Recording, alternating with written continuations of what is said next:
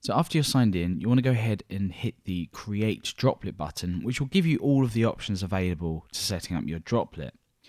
Now, DigitalOcean gives you the ability to choose the size of your droplet, shows you the cost. You can then go ahead and choose your location, etc, etc. So let's go ahead and just fill out all of this information as we normally would. So I'm going to call this server tester. That's the host name I'm going to give this. And as I mentioned just a moment ago, here are the different options you've got for choosing a droplet.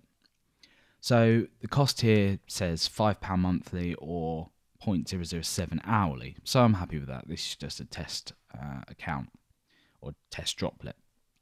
So the region is important based on where you think your users or the majority of your users are going to be, so you can avoid as much latency as possible.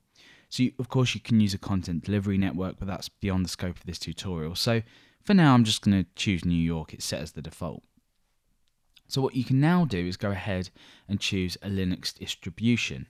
Now we'll stick with Ubuntu and we'll leave the default version as well. Now it's entirely up to you what you choose, but make sure that if you're making a different selection, you understand why you're doing so.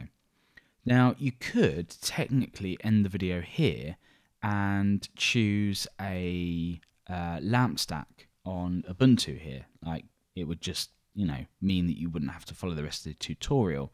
However, if you're interested in understand how to take each step to set your server up, then carry on. And it's probably a good idea to do so because it's a good idea to understand how to work with your server a bit better. We'll also be covering SSH, which is extremely important.